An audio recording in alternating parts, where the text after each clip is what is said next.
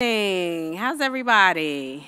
Good. Welcome. Happy Women's History Month. Yes. Welcome to MLK Library. If this is your first time or you've been here many times, we're happy to see you. My name is Diana Vega, and I am the Civic Engagement Coordinator for DC Public Library. And we are excited to have Reverend Dr. Otis Moss III here. Yeah, woohoo, yes, you can clap now. It's going to be a very, can I say, informal time joining, but he's going to provide a lecture on the life of Dr. Martin Luther King Jr.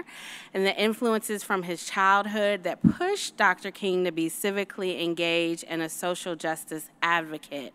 Dr. Moss will be using his latest book, Dancing in the Darkness, Spiritual Lessons for Thriving in Turbulent Times, as guide and inspiration tonight.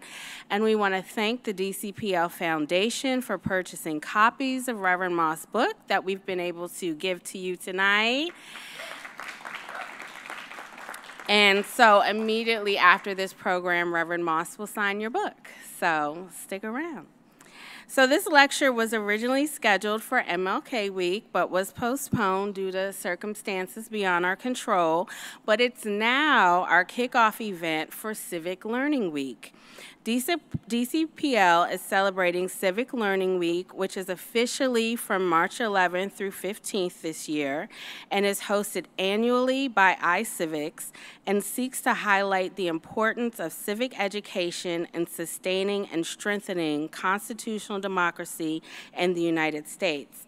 And we are putting our own spin on things by incorporating our 50 years of home rule celebration into Civic Learning Week. Yes, yes.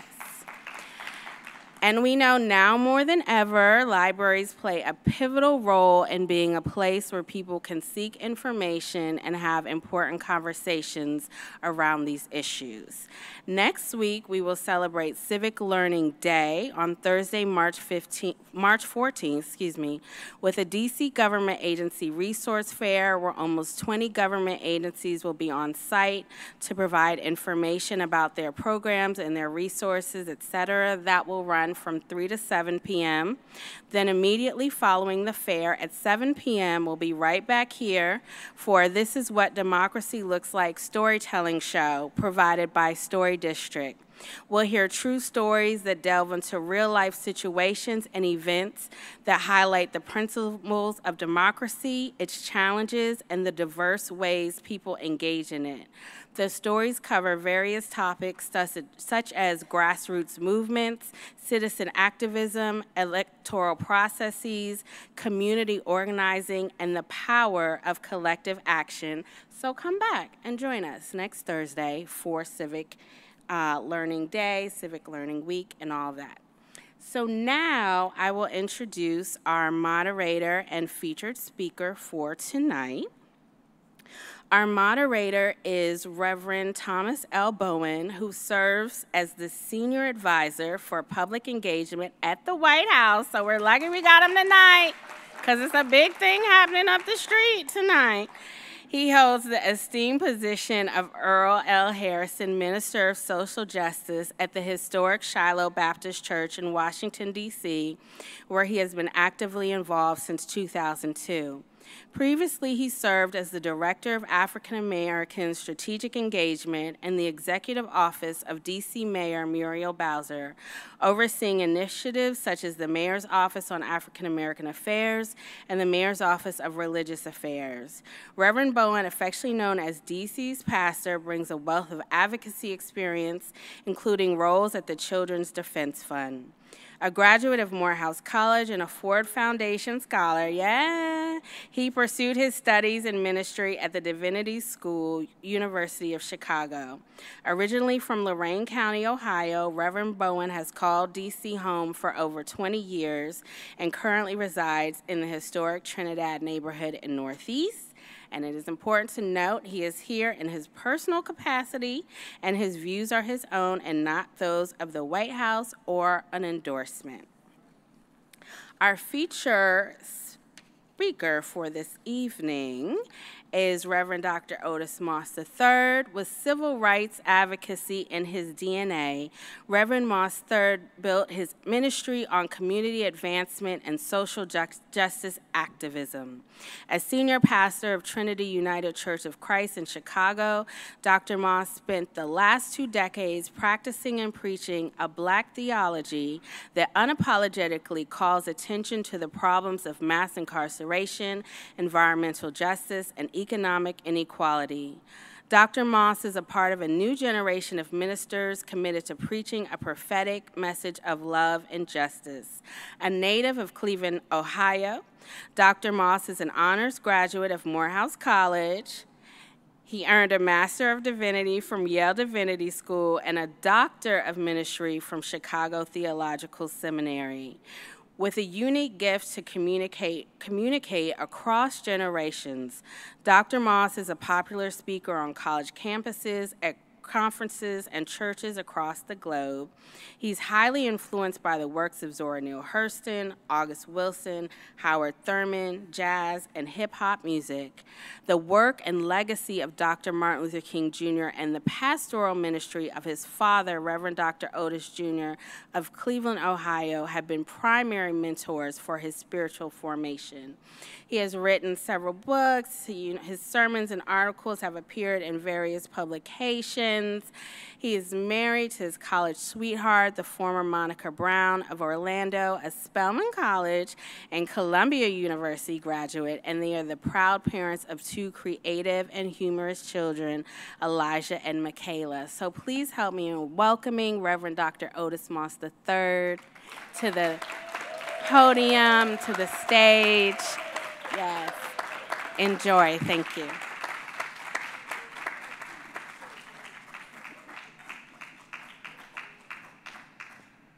First, I want to take this moment to say thank you to the DC Public Library for this opportunity and to return. Originally was planned to be here during the MLK weekend, but unfortunately there's something that is real around here. It is called COVID. It is called COVID. I had COVID, and it was no way that I could be here in DC, and I'm just so grateful to my cousin. I claim her as my cousin, Sister Vega. We appreciate her. I claim her mama as my auntie. First, when I met her, I said, "You my auntie. I just want you to know that from now on, we are family." And so I'm just so very grateful, and it is an absolute delight to be here. And I have to give a shout out. It's already been introduced, none other than my brother, Reverend Thomas Bowen, who is such an incredible gift. I remember arriving on the campus at Morehouse, and there were these brothers that we looked up to. And Thomas Bowen was one of them. And then I found out that he was from Ohio. And I said, oh, he's all right. He's definitely all right, coming from Ohio. But he is an incredible gift, not only to DC, but he mentors so many people across this nation. And I just want to say publicly, Tom, that you have been a blessing in my life and in the life of so many other people, and it's always an honor to share a stage with you, my brother. And I thank God that you are working with the Biden administration. You are an answer to a lot of prayers, amen, that you are working with the Biden administration. And I've got to give a shout out also to my Shiloh family that is here. Shiloh has claimed me ever since I was small, and I just appreciate them so very much and just so very honored. And there is one of my favorite preachers on this planet is here, Minister Mahogany. It is so good to see you. She served as an intern at Trinity, and she is now working for Bread for the City, does an amazing job. If you have not heard her preach, you need to hear this sister preach. She is absolutely, absolutely gifted. But I want to take this time that we have today, this evening, to talk about Dr. King from a very different perspective. Many times when we talk about Dr. King, we place him on a pedestal as if there was no one else that was doing any work during the movement. As a matter of fact, there were really, as I heard one person put it, one scholar said, at the height of the civil rights movement, you had about 1,500 organizers who shifted literally the social landscape of America.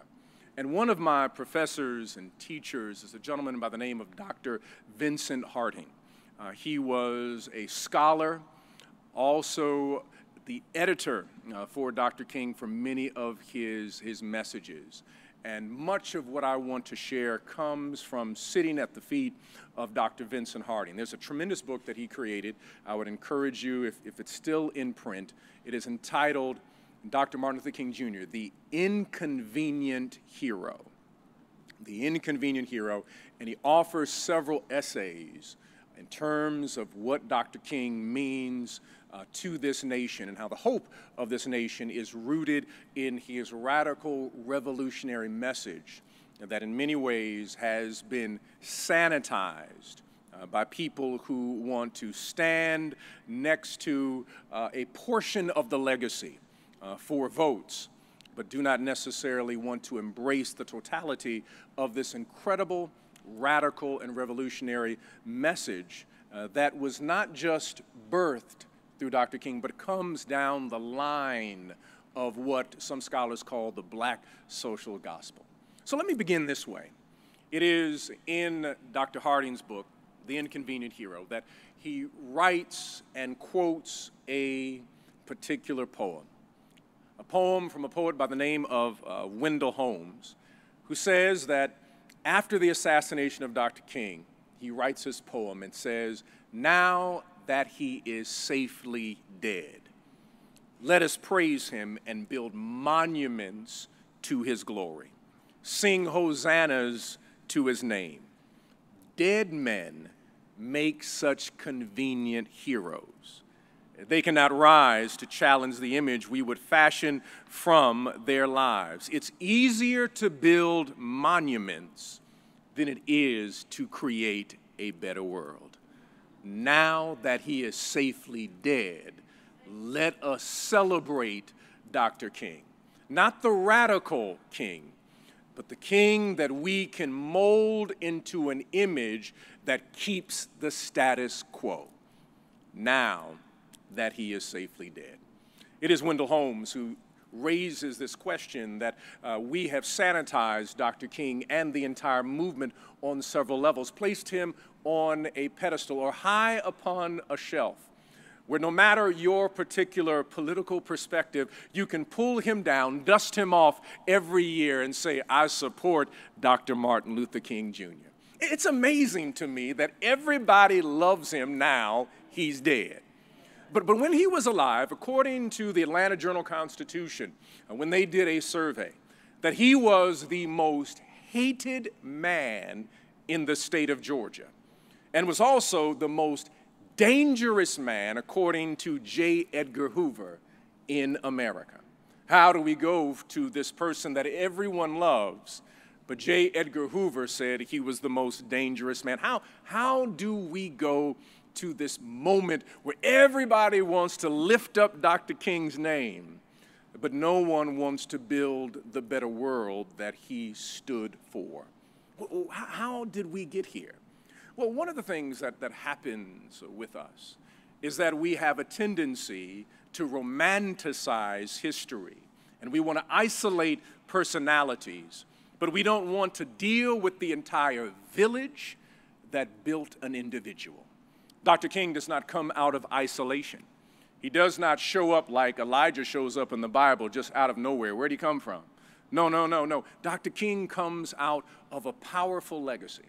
And I will quote a poet by the name of Anita Scott Coleman, an Afro-Mexican who moved to New Mexico and eventually to Harlem, New York, and became a colleague of someone that everyone here probably has heard of by the name of Langston Hughes.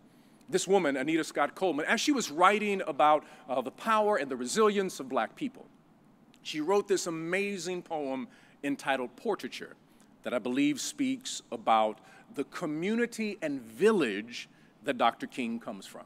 And I changed just one little word, and it simply would go this way. Black people are the tall trees that remain standing in a forest after a fire. Flame strips their branches, flame sears their limbs, flame scorches their trunks, yet stand these trees, for their roots grow deep in the earth, Black people are the tall trees that remain standing in a forest after a fire. It is Dr. King who comes from an amazing, incredible village of people, people who poured into him. From a John Wesley Dobbs to an Alonzo Herndon, from a variety of people who come from that sweet Auburn experience that I will share in a little while. But he comes out of a community, and there would be no Dr. King unless one knows, if you read Parting the Waters, his forerunner, a gentleman by the name of Reverend Vernon Jordan. Reverend Vernon Jordan, who was born in Lynchburg, Virginia. He came up on a farm. He was what we would call a part of the peonage system, what they call sharecropping. And within Lynchburg, if you were black, you only went to school 3 to 4 months out of the year, if you were black, because the rest of the year you had to pick some cotton or tobacco. They didn't think that black people had the intellectual capacity and did not need school. But it was Vernon Johns who believed that God had called him not just to preach the gospel, but to be one who would break every ceiling that white supremacy placed above his head. So he decided to do something, Thomas, that was absolutely extraordinary. A young man from a segregated school system decided that he was going to apply to one of the top universities in the United States, Oberlin College. That he would go to Oberlin College, and he prepared his application for Oberlin. But he also knew, because he came from a segregated school system, that there'd be a possibility that he might not be let in. So what Vernon Johns did is what he did is he simply prepared all of his clothes, got his trunk together, and then he hopped on a train and made his way to Oberlin, Ohio. He said, I'm going to do it in such a way that my application will arrive the same day I do. So if you're going to deny me, you better deny me to my face. And so he shows up on the campus of Oberlin. And he says, I'm here to start school. I am Vernon Johns from Lynchburg, Virginia.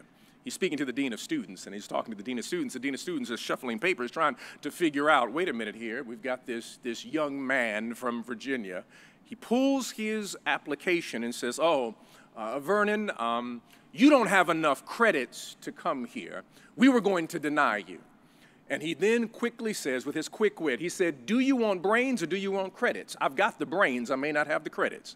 The dean was a little bit upset and said, well, in order for you to enter the school, you do have to speak Greek and read Greek fluently. And based upon what I see here, that your school never offered Greek. Vernon Johns scans the bookcase behind him. He says, is that a Greek book behind you? If I may see it for a moment. And then begins to read fluently. And he says again, do you want brains or do you want credits? I'm your man if you want brains. The dean was a little bit upset and said, well, maybe that was a nice trick, but you do have to speak Hebrew fluently and read it fluently. He said, is that not a Hebrew book on the second row right there? Grabs it and begins to read it. And he said again, do you want somebody with brains or do you want somebody with credits? They allow him to enter into Oberlin. He graduates second in his class. Then he is called to a church in Montgomery, Alabama. And there in Montgomery, Alabama, because of his radical nature, he was always preaching a black theology before James Cone even wrote anything about black theology. He preached one particular sermon, and this is one entitled such as Heaven Segregated. Another one he put out on the marquee before he preached it. He says, is it legal to lynch Negroes in Alabama? Now, when the sheriff drove by and saw what he was going to preach on Sunday, they picked up Vernon Johns. He was arrested for a sermon he was about to preach. Now, I don't know about any other preacher that was ever arrested for a sermon you are about to preach. They bring him down to the jail. And they say to him in a disrespectful manner, they say, boy, you need to tell us what you're going to preach on Sunday about this lynching going on here in Alabama. And Reverend Vernon Johns begins to scan all of the deputies, all of them who have their hands on their hips and their guns. And he says, I would be delighted to share with you my sermon. And he has his hat in his hand. But he said, you must know I'm a Baptist preacher. And before I can preach, I must first take an offering. And at that moment, they begin to laugh. And he was able to escape that moment. But he never stopped preaching these radical messages every single Sunday. He said one of his messages goes this way. He said, if you want to see an act of perpetual motion, find a bourgeois Negro and put him in a Cadillac and then ask him to park it on land he owns. He says that there has to be some economic development, building of institutions in order for freedom to come. And every Sunday, he irritated the deacons at this church called Dexter Avenue Baptist Church. Every single Sunday, there was some message they couldn't stand. Said, he's too radical. And so you know what they did? The deacons got together and said, we putting him out. They put Vernon Johns out because he was preaching messages that he believed would change the social structure of America. And then the deacons got together. They did this, Minister Mahogany, they got together and they said, the next preacher that we call, first we got to make sure that the preacher's young so we can control him. We don't want one of these radical folks showing up around here. And then one of the deacons said, I know of a young man, he just finished his PhD at Boston, graduated from Morehouse, and then Dr. Martin Luther King Jr. came, and the rest is history from there. But there would be no Dr. Martin Luther King Jr. if there had never been a Vernon Johns. He is the one who made a way for Dr. King. And so now Dr. King is in Montgomery. He's moved his family there, and there he is just simply going to be a pastor and an intellectual, write some books, and maybe even become the president of Morehouse College was part of the plan at some point. But something happens while he is in Montgomery. While he's in Montgomery, there was already radical people working together to change the system. I know we love to lift up a woman by the name of Rosa Parks, who was absolutely amazing and incredible, but we like to lift her up as if she was this meek and mild woman. But the reality is that Rosa Parks had been an organizer for years, but she was not the first person to sit down. There was another sister by the name of Claudette Colvin who sat down on the bus because she was challenging a system. But because of, in the words of E. Franklin Frazier, the black bourgeoisie could not see that a woman who was not married and had children could be the one that we could utilize for a case in the Alabama Supreme Court. She was marginalized. And then Rosa Parks is the one who sat down. So if you can imagine with me, come with me for a moment. I believe it is Holt Street Baptist Church, where they have the organizing meeting about what are we going to do next because Rosa Parks sat down.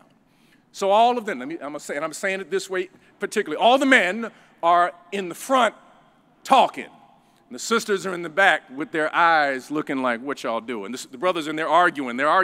They are saying, well, you know what we need to do? Turn this thing over to the NAACP. We need to allow the Legal Defense Fund to do the work. The brothers are saying this. And then some are saying, no, we need a boycott. We need a boycott for several days. The brothers are saying this. But in the back, there was a group of sisters and organizers led by a woman by the name of Joanne Robinson. Joanne Robinson worked at Alabama State University, but was also the chair of the Women's Political Council. And Joanne Robinson, with about 8 other sisters in the back, said, just let the brothers argue. They're going to be here all night. We going over to Alabama State, and we going to start a boycott. We got a mimeograph machine over there.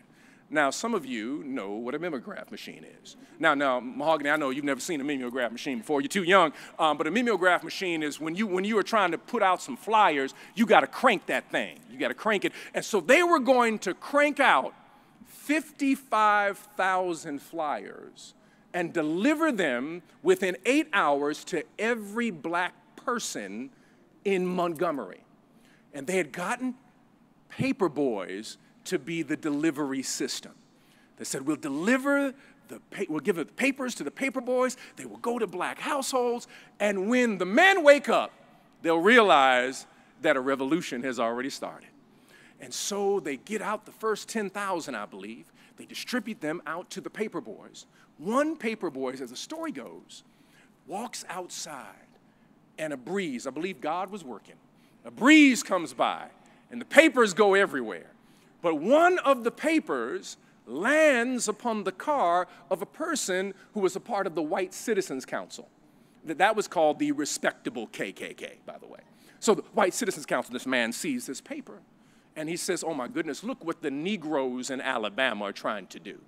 I'm going to go to the head of the Montgomery newspaper, who is also a part of the White Citizens Council, and I'm going to let him know what black people are trying to do in this town. And the editor of the paper says, I can't believe what these black people are trying to do. You know what I'm going to do? I'm going to print a full-page ad and let all the white people know what the black people are going to do. What he didn't realize that he let all the black people know what they were supposed to do. And so when Dr. King woke up, he realized that he was now head of a movement, the movement that kicks off the transformation of the social landscape of America. Joanne Robinson, Vernon Johns, all of these people, part of a village network that creates a system, because Dr. King is from those people who stand tall in the forest after the fire. So he comes from a village network, but not only the village network. It was the moral imagination that came out of the black community that created Dr. King. Now here we are in Washington, D.C., but if I could take you to Atlanta, Georgia, to a place called Sweet Auburn, and if I could take you down Auburn Avenue to Dr. King's home. Now, many people have been to the home and they look at the home, this middle-class home, but what you must understand, which was so powerful on Auburn Avenue, this black neighborhood, which in many ways was modeled off of Greenwood in Tulsa, Oklahoma.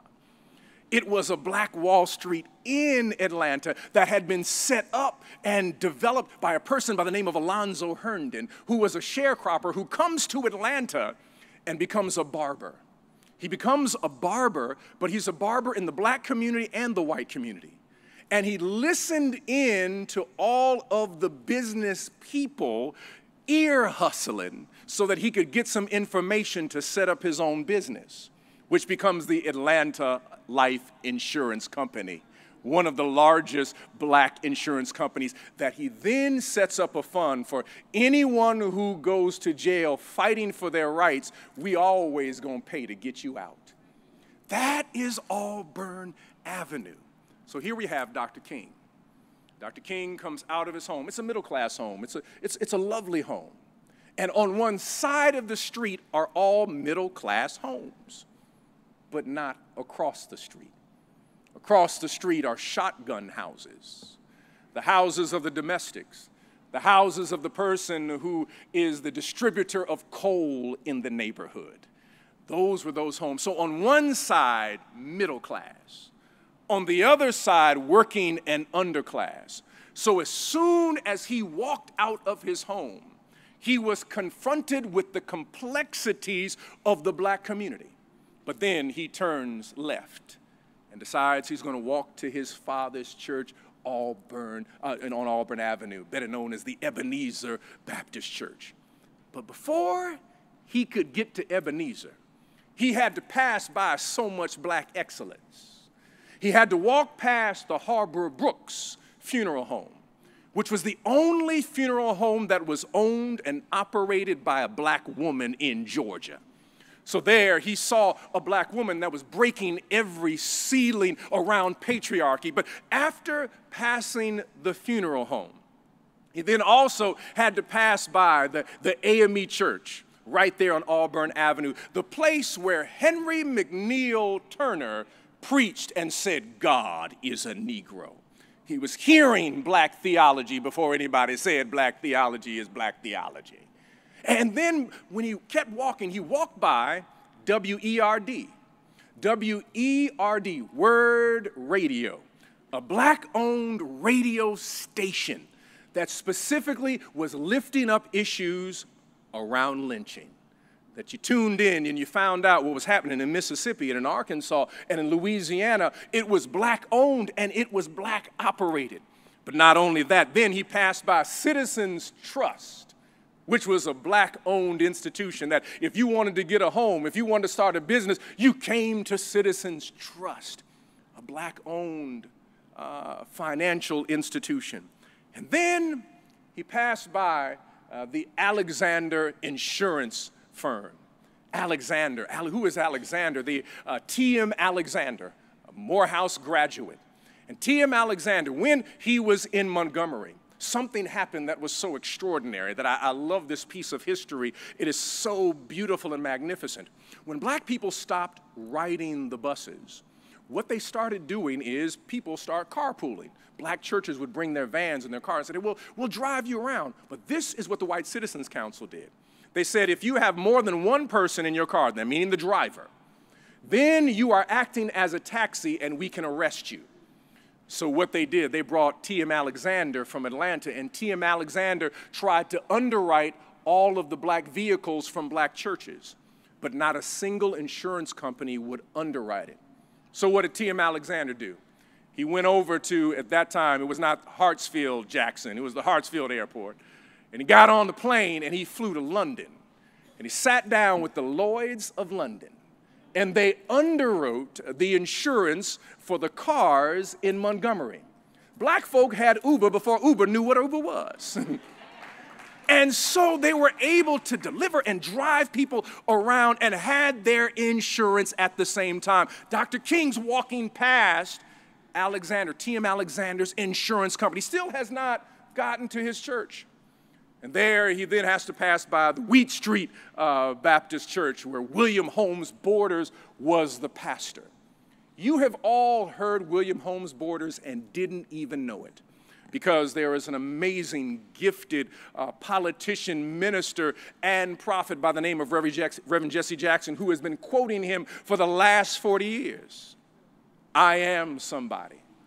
I am somebody. I am a pilot in Bessie Cole. I'm an educator in Booker T, institution builder in Booker T, Washington. I am a writer and educator in W.E.B. Du Bois. I am a singer like Billie Holiday. I mean, I am somebody comes from a poem that was written by William Holmes Borders. Dr. King used to sit in the balcony to listen to Borders before he went over to his father's church. And it was William Holmes Borders in 1948, no, it was 45, in 1945, where he decided that when they were doing the Atlanta Passion Play, he stood about 6'5", 6'6" in height. It looked like he should have been a fullback for a football team. And they picked Borders to play Jesus in the Atlanta Passion Play. Now, can you imagine? 1945. Yo, Jesus is 6'6" and looks like he could take out anybody. And say, that's my kind of Jesus right there. So the image that young people had of Jesus, because if you were on Auburn Avenue, this is what you witnessed.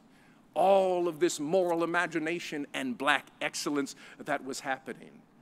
And then finally, he made it to his father's church. From the door to his church, all of that he experienced. That was the education. It's not Brightman and DeWolf. It is not Niebuhr. It is from that particular community. It is from the Borders and the Alonzo Herndons and the John Wesley Dobbs. It is from the Harbrooks Funeral Home. It is from WERD. It is from Citizens Trust. It is from all of that. That is who made Dr. King Dr. King. And when then he saw injustice growing up in a community that said, you are just as good, if not better, than somebody else. And then making his way to Morehouse College. My father said it this way: he had to get on a segregated bus and a segregated streetcar. He said he was sitting in the back, but his mind was always in the front.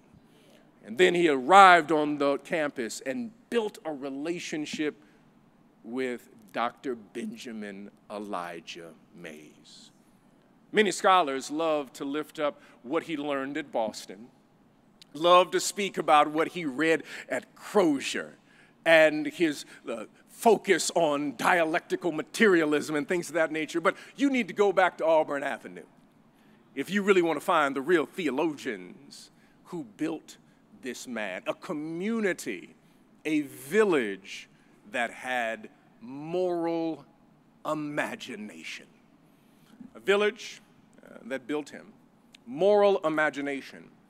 And that is how Dr. King, if I may use a phrase from the book, learned how to dance in the darkness in those moments. And that is what people of African descent have been doing for America. We have been teaching America democracy when America didn't even know what democracy was all about. I love to use the phrasing and methodology that comes from something known as jazz. That jazz music in itself is a music that teaches America democracy before America knew what democracy was all about. The beauty of jazz, as you know, jazz born in New Orleans, Louisiana. Jazz is really a mixture of a variety of traditions. It is a mixture of African pentatonic sounds along with Native American indigenous drumming and also singing and humming, along with Spanish and Jewish, along with French, all of that coming together in that space, what was called the Congo Square, led specifically by some Haitian immigrants who came from Haiti, and the people were hearing the sounds of a country that was free. All of that was born, and then jazz music does something that no other tradition does. Jazz music takes instruments that are not supposed to play together, but yet they play together. You must know that the saxophone was designed specifically for a marching band. The piano is designed specifically for that European classical sound. And when you play the drum, you don't play on a trap drum set. You're supposed to use the 1-2 rhythm. But here you have African polyrhythms being played in jazz music. And then the bass, you're supposed to play with a bow, not your fingers. And so all of a sudden, this music, all these instruments that are not supposed to play together. But the beautiful thing about jazz is that everybody in the band has a right to solo. That you can bring your unique cultural perspective to the table and no one tries to shut you down because you are working to build the composition collectively. I've never heard in a jazz band where the piano will talk to the saxophone and say, saxophone, you need to sound just like me. You've never heard the saxophone demand the drum sound just like me. No, no, no. You never heard the bass say, all of y'all need to sound like me. No, everybody has the right to bring their unique cultural perspective to the table. And in the process, a new music is created. I believe that that is what America needs in this moment. We don't need a symphony, we need a jazz band. We need a band where everybody can bring their unique cultural perspective to the table and add something to the mix. But there seems to be a demand where, I put it this way, I'm going to say it this way probably when I'm at Hampton, when I have to do this lecture. I learned this from Jay Dilla. He's one of my favorite producers. That's a whole other story. I'll talk about Jay Dilla at some other point. But Jay Dilla, who was a producer, one of the greatest hip-hop producers, he said that he learned something about what happens in America, that there's a community of people who clap on 1 and 3, and there's another community that claps on 2 and 4. He said the problem is that the most of the world claps on 2 and 4, but Europe is trying to create beat supremacy with the 1 and 3.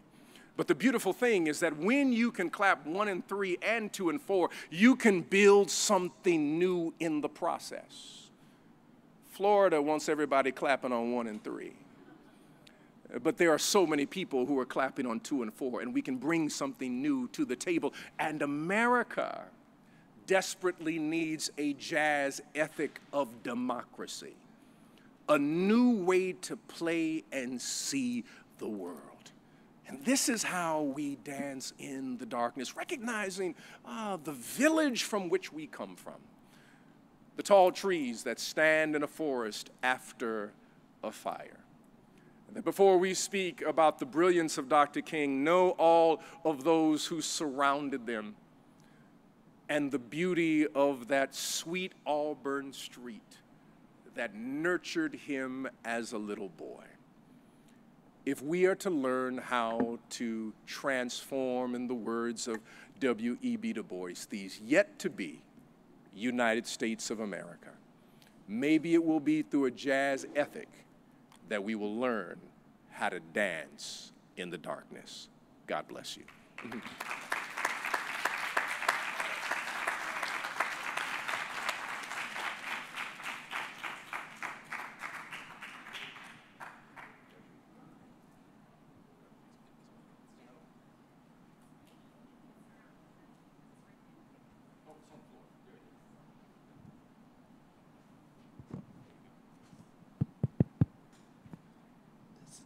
See how kind he is? Is it on? Okay. All right. Testing. As Otis catches his breath, and this being Women's History Month, I just want to recommend some of the books and persons that he lifted up and some that he alluded to. And Joanne Robinson's book, The Women of the Montgomery Bus Boycott, is an excellent book to pick up here, along with This Little Light of Mine, the story of Fannie Lou Hamer, a book on Ella Jo Baker, and before the movie, Shirley Chisholm, Unbought and Unbossed. But this will go a long way. Now, I'm gonna tell you the T. When I first met Otis, everybody knew that he was coming to campus because his father was the chair of the board of trustees. Running around at the time was Otis and Eddie Glaude and Raphael Warnock and Enos Cosby, who unfortunately we lost many years ago in Los Angeles. But it's kind of coincidence, if you will, that when I first heard Otis, he was on the campus of Morris Brown, as many of us had gone to lend our voices to some of the conditions on the campus. Not that Morehouse didn't have his own stuff, but he went there. And I remember when he took to the mic and took to task the administrators and the board of trustees there at Morris Brown. Similar to in the late 60s when Samuel L. Jackson locked up Daddy King in a board meeting at Morehouse. But it's a coincidence that Otis taking to task the Board of Trustees at Morris Brown, and now he sits on the Board of Trustees at Morehouse College. It's come a long way, and that's just a wonderful thing. I want to pick up our conversation with a similarity between you and Dr. King. There's a book that I read some years ago. I hate the book because the book impacted my life. I forget the author, but it's entitled The Irresistible Urge to Preach. God's yes is louder than my no. And William Myers. Yes, William Myers out of Cleveland. Yep. And those of us who run from your calling, you know this. But you came to Morehouse wanting to be a film producer. That's right. On the track team. Not trying to be a minister by any means. Just like Dr. King, who went to Morehouse at an early age, majoring in sociology. But something happens. And there's this notion and this thought that we have and people are familiar with called a PK, a preacher's kid. Can you just tell us, thinking about how Dr. King came into his ministry, and just share with us how you came into ministry, not wanting to follow in your father's footsteps? No, not wanting at all to follow my footsteps. You know, being a PK, growing up in a household, I had great love and respect for my father. Anybody who knows my dad, he's almost 9. He'll be 90 next year. He's the smoothest person I ever met. He's just as smooth as he could be. And I had just great respect for what he did and what he continues to do. And I did not want to be anywhere connected with that. You know, I was going to be the next Spike Lee. I wanted to be a cinematographer, is what I wanted. There was a person by the name of Ernest Dickerson who was Spike Lee's cinematographer, and I was enamored with how he made black people look so beautiful on screen. And, you know, we grew in the 80s and whatnot. When black people were on TV, we looked dark and greasy. We always looked like we were sweaty. We always looked greasy. We always looked, and to come to find out that the film stock that was used was not designed for our skin. I heard Julie Dash give a presentation. I said, and I had the opportunity I was trying to ask some questions, and she said this. She said, the reason that black people look so good in my film, because it's using natural light, is that we couldn't use American film. We had to go to Germany to get the film that was used for the National Geographic because it was designed for nature and it would light us appropriately. And that just always fascinated me. So I went to Morehouse hoping to beautify the beauty of black people. That's what I was hoping to do, be a cinematographer. And things radically changed because of the Morehouse experience. One, the chapel, Dr. Aaron Parker was another, and track and field. I mean, I was on track scholarship. I was planning to go to the Olympics. I had qualified for the Olympic trials. I was, that was going to be my thing. Edwin Moses. Yeah, that's right. Edwin Moses went I was like, you can go to the Olympics from Morehouse. And something changed my life, and I think it was God. I got the chicken pox at 19, and I lost 15 pounds, and it destroyed my entire track and field season. I was in the best shape of my life. I was going to come to Philadelphia for the Penn relays. I was so excited. My career ended, pretty much ended as a result. And I was trying to rebuild myself physically and all of this. And I'll never forget that I was doing a warm down. I said, I was hearing the Rocky theme in my head. I'm coming back. I'm coming back. I'm doing this thing. I'm coming back. And it was the clearest thing that I think that had ever happened to me, when it was just really an internal voice that said, when are you going to stop running in circles? I'm sitting there going around. I was like, oh my gosh. I had been running from this call a good portion of my life. So I called my girlfriend, who is now my wife, and I asked her, I said, will you come over to the track? I got something to tell you. And she thought I was going to ask her to marry her. And she's like, we ain't doing that. She's like, no, mm-mm. And then, when I told her I'm being called to ministry, this, that, and the other, she was like, you are the last person to know? We knew that. We just waiting for you to figure it out.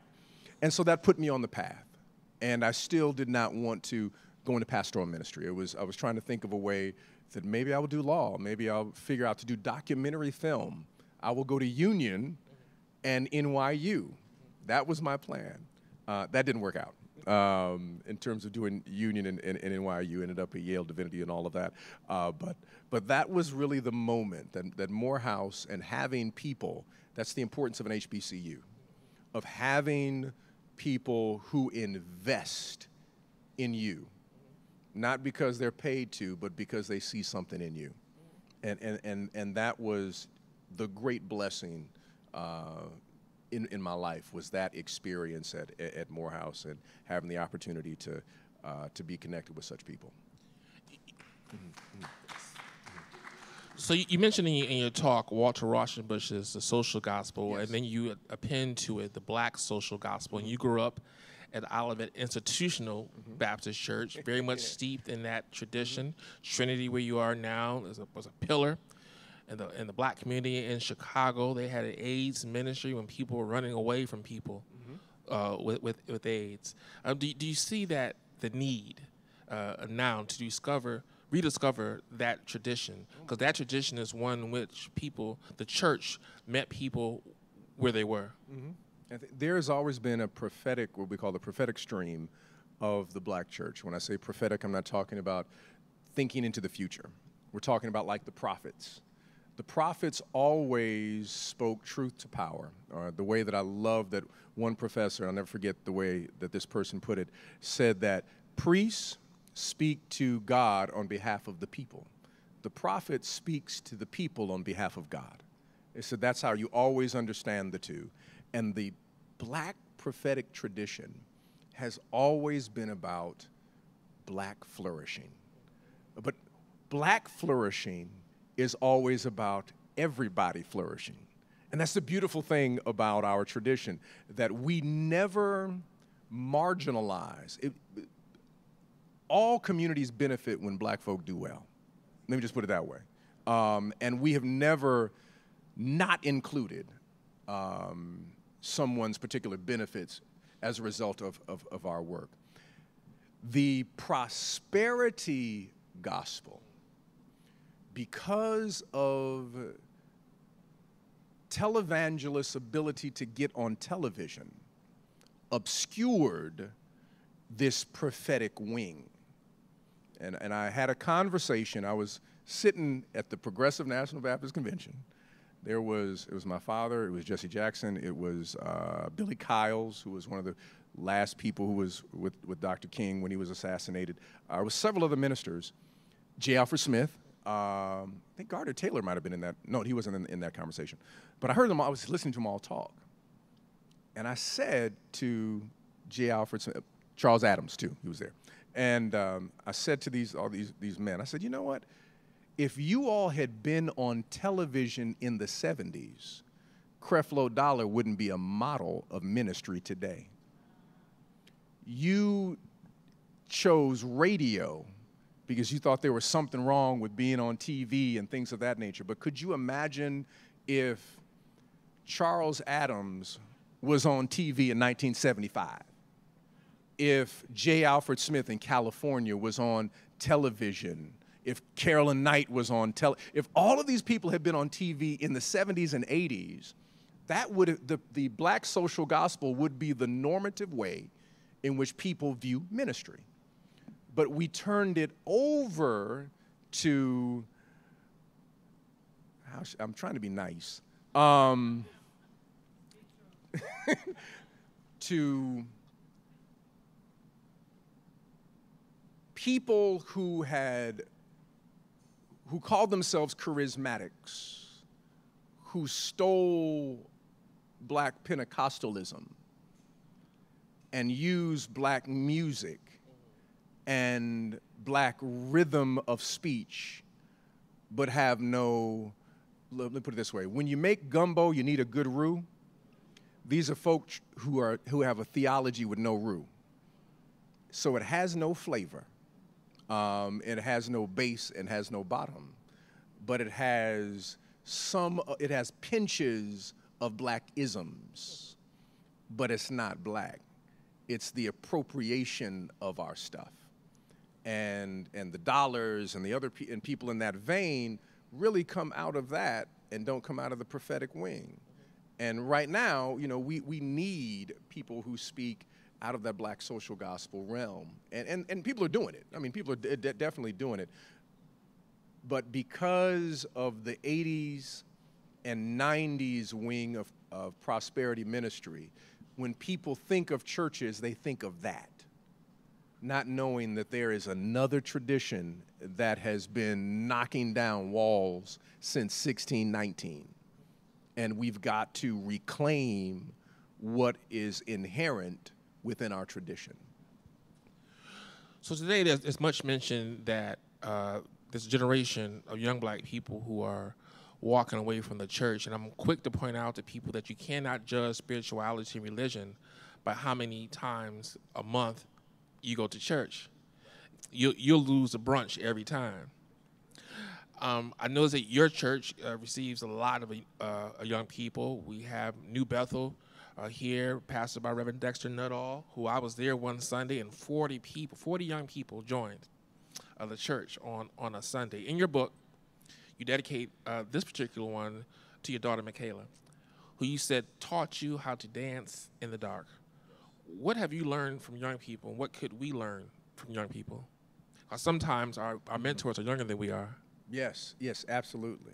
See, I got one right here, you see. But the power of one, imagination, the ability to critique in love, and what I would call the improvisational impulse, meaning we can do this differently. We don't have to always hit the same beats, and that's what I learned. For example, Reverend Mellick Thomas, he recently gave a shout out to Glorilla in one of his sermons If y'all, I didn't say gorilla, Glorilla, by the way, so y'all are confused. Anyway, look it up. Anyway, Google. And this went viral. He ended up on the Breakfast Club and things of that nature. And Glorilla ends up tweeting out, that she just so appreciated what was said and just became this kind of moment. But that kind of amazing creativity to be able to communicate. And I just love listening, hearing, witnessing the incredible creativity and brilliance of this generation. Leaving church doesn't mean leaving God. They are creating new spaces in which worship and devotion and reflection and understanding are being created. And I'm excited about it. Every generation does that. So for my father and mother's generation, there was a group that was doing the same thing. They were part of SNCC. They said, there's a different way we can do this. We can do this in the street. For a generation before that, it was Ida B. Wells. Before Ida B. Wells, it was Ann Julia Cooper. It was everyone. There's a group that says, can we do this differently? And we have to listen to that. And, Frederick Douglass was a part of that group that said, I can't get with what you are saying in your church. Do you see the lashes on his back and my back? I'm sorry. I need a message and a ministry that is connected to a liberating gospel, not one that looks like the truncated gospel of the people who wanted to keep us enslaved. Frederick Douglass said, I prayed many years, and I finally got an answer to my prayer when I learned how to pray with my feet. That's right. That's right. And we have time because somebody up here held the mic too long and talked too long. Hi, my name is Thomas Bowen. But we're going to take and try to squeeze in at least one question. One? Yes, we have time for one question. Who's going to hit the lottery? I recognize when hands go up. Who has a question? Yes, in the back there.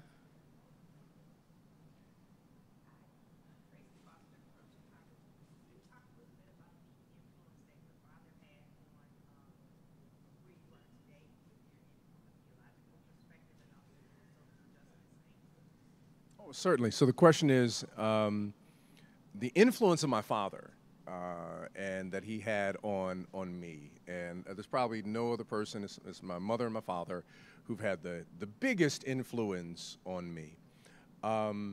Number one, my father demonstrated that it is not an oxymoron to be a pastor, a father, and a husband. My father was consistent. My father loves some Edwina Moss. That's my mama. I mean, he loves my mama. He still looks at her like, you are the most amazing woman I've ever seen in my life at 89. It's a beautiful thing to see. That's what I saw from my father. The second piece was his deep devotion and consistency and care. He has such a gentle, he is a true gentleman, but he has a gentle heart in terms of his communication and his deep love for people. But he also taught me about Thurman, is where I learned about Thurman. We would literally drive into DC for stuff, and everybody else, they listening to music. What do we listen to? Thurman tapes. Listen to Howard Thurman on the way. But became an incredible blessing in my life, understanding that what he would say is that Southern culture is black culture. Sitting on the porch and the food that is created and the wisdom that is shared, the communities that are created, that there is a deep spirituality, the power of silence, the power of prayer, that in everything you get glimpses of God. Like he told me something, and I'll never forget when he was preaching something, it was real powerful. He said, Otis, you never want to climb a tree that's never been in a storm, because the branches aren't strong enough to carry your weight. Because after it's been in the storm, the roots go deeper and the branches become stronger. The storm is a natural part of the tree's development. I mean, that's Southern wisdom. I mean, that's just the wisdom of observing the world, observing creation. And I'm going to give you this sermon. This is one of my favorite sermons by my dad. It's real easy, but it is because I really think there's nobody who can preach like him, because he's an assassin when he preaches, because he is. It's like he just aims, boom, and you're like, oh gosh.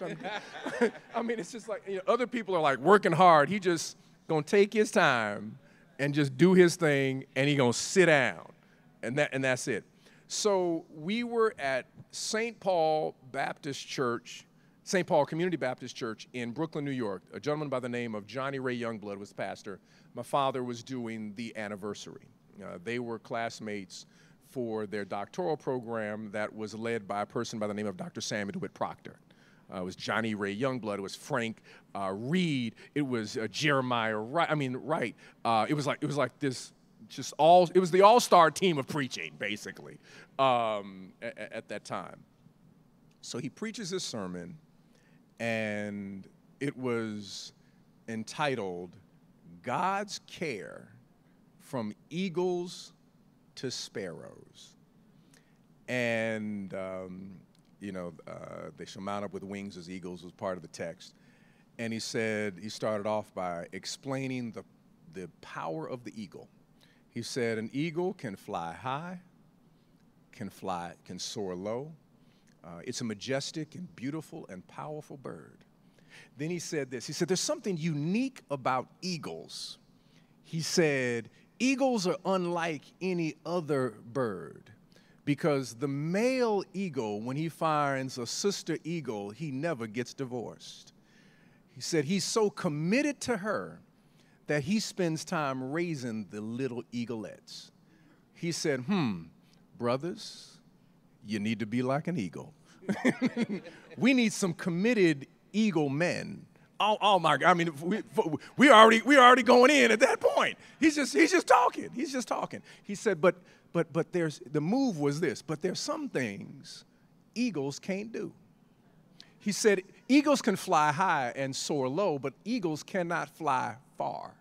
He said, I was in a bookstore and I found a book that said why geese fly farther than eagles. And he said this. He said, the reason that geese can fly far is because they know how to work together.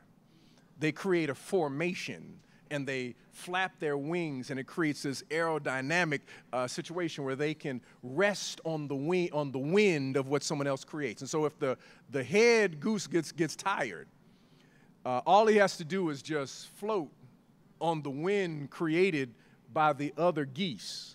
And if one of the geese, they get injured and they have to go down to the ground, they never go alone. There's another goose that's going to stay with them till they get better. And he said they can fly from the northernmost portion of Canada to the southernmost portion of South America. He said they can fly farther than eagles. He said you need to be like an eagle, but we've got to have some geese sensibility. When black folk have a geese mentality, what's going to happen in our community? Oh my gosh, he worked that thing. He just worked that thing. But then he said this is the final move. He said, eagles can fly high and soar low. Geese can fly far from the northernmost tip to the southernmost tip. But there's some things that eagles can't do and geese can't do. And he pauses, and my dad's good for pauses, and he says, if you want a song, you got to go down by the brook and talk with the sparrow. Then he ended with, his eye is on the sparrow. I sing because I'm happy. I sing because, then had the nerve to say this, and Maya Angelou says, I know why the caged birds sing. Oh my God, the place was destroyed. But that was the kind of theology and spirituality that he was always promoting and putting forth. The simplicity and yet the complexity of the depth of creation, nature, and knowing observation, and finding those moments where the wink and the grace of God is always present in everything that one encounters, but you just have to find it. So thank you for that question. Okay. Ushers, please come get the offering. Doors of the church are open. We have time for one more question. Yes.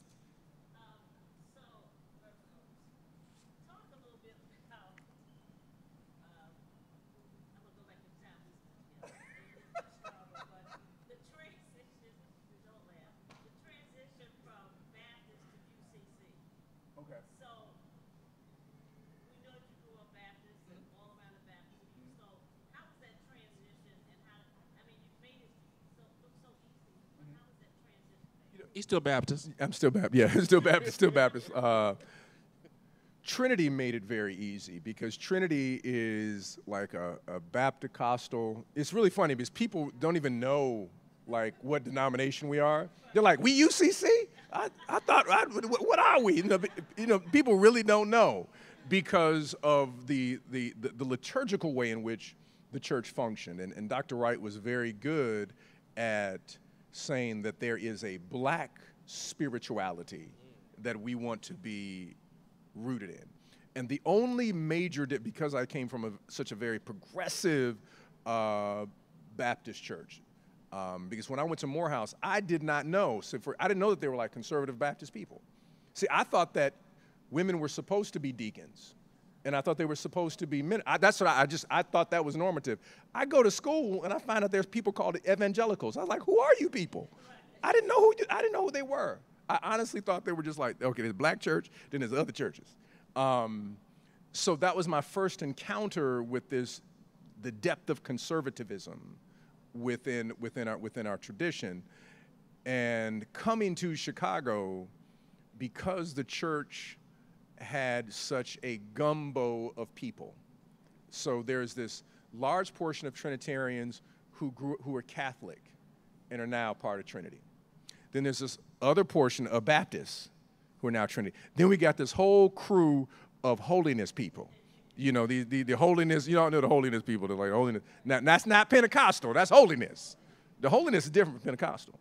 And then we got this Pentecostal crew that is a part, and it makes this beautiful hodgepodge where the two traditions, the tradition of going from Baptist going to UCC, was very easy. Now, going to denominational meetings was funny because that was so radically different.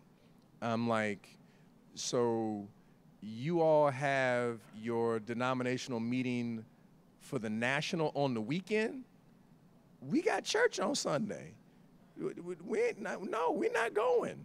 It's a black, we got to be at church. It was just certain cultural, very East Coast things that they were, talking about. The idea of saying amen was like shocking at a denominational meeting. Yeah. What would you say amen for? You're like, are you okay? It's like, no, that's what we do. So that was really, that's always been a fascinating aspect of the wider denomination is primarily German evangelical, a good portion of people who were Swedish who came into the denomination. And then you have this southern stream of black people in Virginia, North Carolina that were part of the congregational movement that presents very Baptist and Pentecostal. He did. He wanted me, but I said no. And the reason being is because I would have always been little Otis. That's when I go to Cleveland, everybody's like, hey, little Otis. It's like, I'm taller than everybody, little Otis, But the challenge of when you are following someone you deeply love, deeply respect, and it is also your father, is that you have to be careful about merging and becoming that individual. And it happens often in churches where fathers and mothers want their children to follow, and their children, well, one, because they wanted them to, and the children really didn't want it, weren't called, and all that kind of stuff. That's a whole other story. But the challenge of trying to find your own voice is difficult. So I would use the example of Samara Joy, who comes out of a musical family, the McClendons. She develops her voice by not singing in the McClendon group, but still having deep love and singing with the McClendons. But if she sang with the McClendons, we wouldn't know Samara Joy. We wouldn't know her beauty because she would be trying to sing like her aunts and her father and her cousins, and she would be trying to find her space in that. And sometimes you have to step out in order to find your full voice. And finding my voice has been a journey because, you know, I went to the same school my dad did and all that kind of stuff. But I have his name too. So finding your voice. So I'm very sensitive about people developing their authentic voice, finding their own voice. I think that's one of the most important things that God calls everybody has a voice attuned in such a way to communicate and reach a certain group of people. If you try to emulate, become a copy of someone else, copies are always inferior to the original. And so being your authentic self is one of the most important things, but not just in ministry, but in anything that we do. And it's a journey of authenticity that we spend the rest of our lives becoming who we are supposed to be. But thank you for that question. Yeah, I just want to point out that Otis in Cleveland went to school with Joe Levert. That's right. High school classmates. That's right. Well, he was ahead of me. He's ahead of you. Ahead. That's right. Sean was a couple of, who was 2 years ahead of me. He was the youngest of the Leverts. And there was a group in Cleveland. It was just called Levert at the time. And they used to go around to all of the parties and to all of the talent shows, the racetracks. Yeah, and we used to follow them. And then of course, I mean, I'm a Levert fan, you know, in terms of, if y'all know Levert, look it up. Okay, we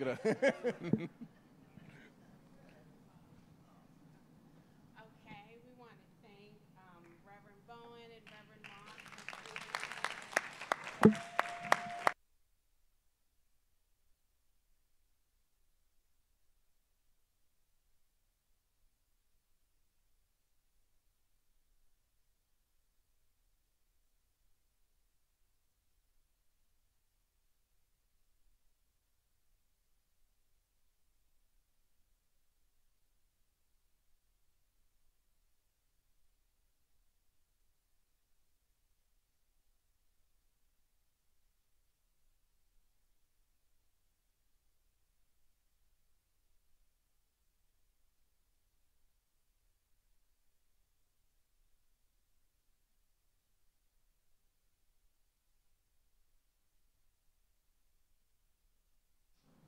Thank you, and God bless.